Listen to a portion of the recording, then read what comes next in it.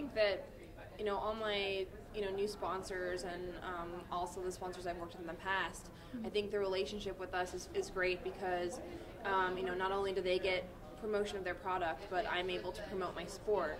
And what I'm really hoping is that through all these ad campaigns and all the things we're doing with the sponsors is that when people can see, they will watch the Olympics and hopefully they see how interesting our sport is, and hopefully they'll tune in on a more regular basis and start to watch, the World Cup and World Championships and other things like that. So far, I've already gotten a great response from, how interested people are and, the U.S. media, and I think everyone is really interested in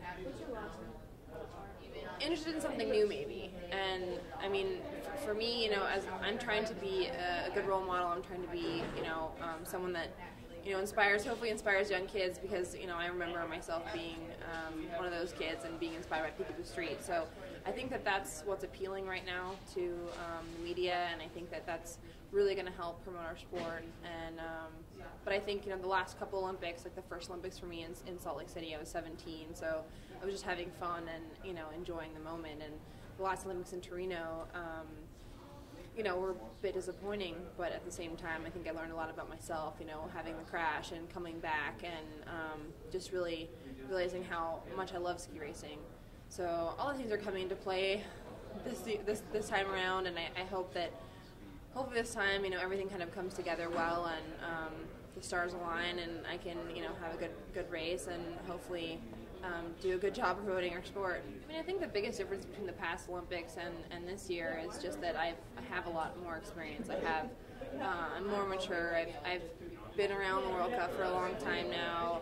I've been to 2 Olympics. I have that experience. I've had the experience of the World Championships last year, and I know the feeling of having pressure and expectation put on me. So I feel prepared. It definitely is the most prepared I've ever felt going into a big event, and hopefully that experience pays off. I think it will.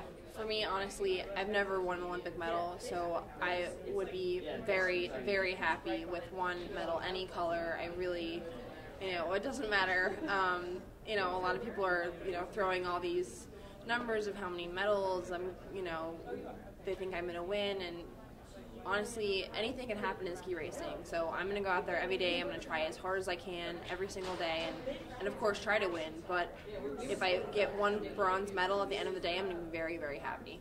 I've been with these girls for a long time now, and you develop really good relationships, and you get to travel around the world. You have so many great memories, and I think it builds character, and you really feel like you belong in a team, and I think that's the great thing about ski racing, because it's not a team sport, but you still get the feeling and the benefits of, having great friends and having a great team, and we're constantly supporting each other, and I think, we feed off of each other and give each other confidence, and therefore creates better results for everyone.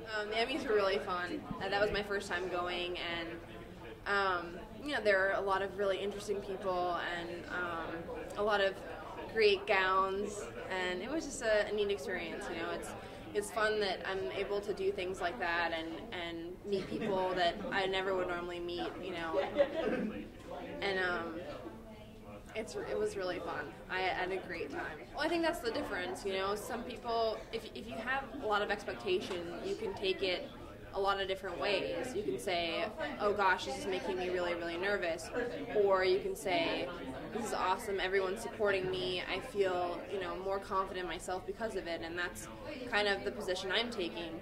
I feel like, especially in my hometown of Vail, everyone has just rallied behind me and is so, so supportive. And those are the memories that I take with me when I'm going to be in the starting gate in the Olympics, and know that people are behind me, and no matter what, even if I don't win, that they're going to still be happy with me at the end of the day. And so that's definitely a motivating factor for me, and makes me feel, like people appreciate what I do, and it might give me an edge over the competitors. I'm not quite sure, but I think it does.